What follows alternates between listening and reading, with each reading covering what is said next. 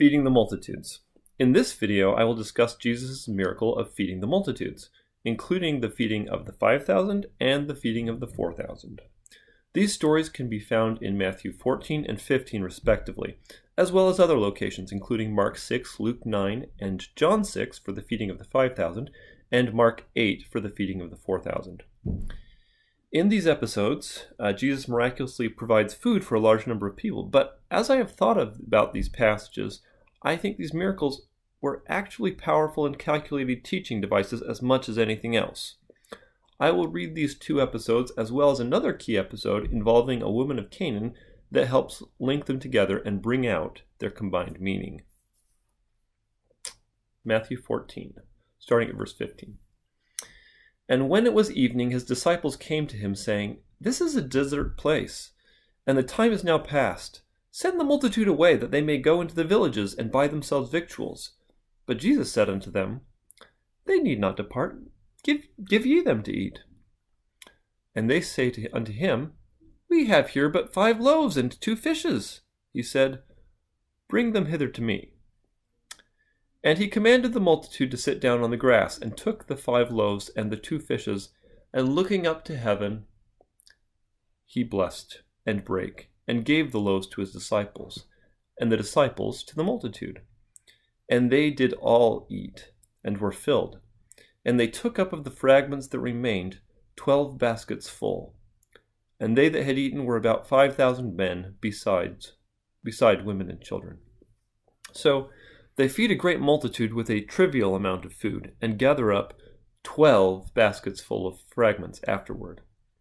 The number of things that remain afterward are an important feature of the feeding of the multitude narratives, and contain important lessons. The number 12 is explicitly linked in the scriptures to the house of Israel. Why, you might ask, 12? Well, from Israel we have 12 tribes. You may recall that they are represented in the temple by the 12 oxen which carried the laver or large basin.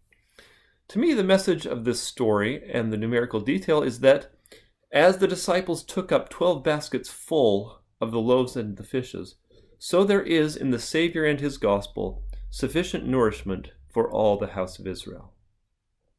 Here next, in Matthew 15, we have an episode which helps to link the 2 feedings of the multitude into a broader message, starting at verse 21. Then Jesus went thence and departed into the coasts of Tyre and Sidon. And behold, a woman of Canaan came out of the same coast, and cried unto him, saying, "Have mercy on me, O Lord, thou Son of David. My daughter is grievously vexed with a devil." So she is a Gentile, but believes Jesus can help her daughter who is afflicted. But he answered her not a word. And his disciples came and besought him, saying, "Send her away, for she crieth after us." But he answered and said, "I am not sent but unto the lost sheep of the house of Israel." So Jesus indicates this is outside the scope of his mission. How do you suppose she will respond? Then came she and worshipped him, saying, "Lord, help me."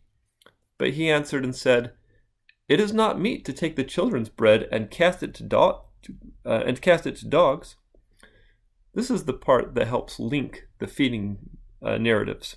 The bread, and we might infer the other blessings, is for the house of Israel, not the Gentiles. And she said, "Truth, Lord, yet the dogs eat of the crumbs which fall from their master's table." Then Jesus answered and said unto her, "O woman, great is thy faith. Be it unto thee even as thou wilt." And her daughter was made whole from that very hour.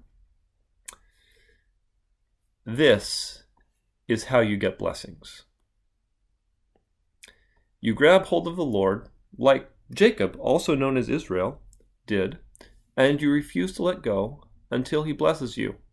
And when you do that, whether you were initially of Israel or not, and when in doing so you show tenacious faith like Israel, the Lord blesses you. So that we have this episode I'm referring to, Jacob, in front of us. It's in Genesis 32, starting at verse 24. "And Jacob was left alone, and there wrestled a man with him until the breaking of the day. And when he saw that he prevailed not against him, he touched the hollow of his thigh, and the hollow of Jacob's thigh was out of joint. as he wrestled with him. And he said, Let me go, for the day breaketh. And he said, I will not let thee go, except thou bless me. And he said unto him, What is thy name? And he said, Jacob. And he said, Thy name shall be called no more Jacob, but Israel, for as a prince thou hast power with God and with men, and hast prevailed. So Jacob here, in this possibly amusing episode, has had his hip struck so that it is dislocated and still refuses to let go until God blesses him. This woman has faith like Jacob. Even when the Lord has described her with a very unflattering metaphor, dogs, for example, are an unclean animal under the law of Moses, she uses this beautiful bit of verbal jujitsu to say, you can bait me all you want, but you are still going to bless me. And indeed, this woman's faithful resolve foreshadows the bringing of the gospel to the Gentiles. They too will receive the bread of life that falls off the table, as we see later in the chapter, resuming at verse 32. Then Jesus called his disciples unto him and said, I have compassion on the multitude, because they continue with me now 3 days, and have nothing to eat. And I will not send them away fasting, lest they faint in the way. I note that another commentator, which I've linked in the notes, saw that it was after 3 days as significant because it was after Jesus' resurrection that the gospel went to the Gentiles. And his disciples say unto him, Whence should we have so much bread in the wilderness, as to fill so great a multitude? And Jesus saith unto them, How many loaves have ye? And they said, 7, and a few little fishes. And he commanded the multitude to sit down on the ground. And he took the 7 loaves and the fishes, and gave thanks, and brake them, and gave to his disciples, and the disciples to the multitude. And they did all eat, and were filled. And they took up of the broken meat that was left 7 baskets full.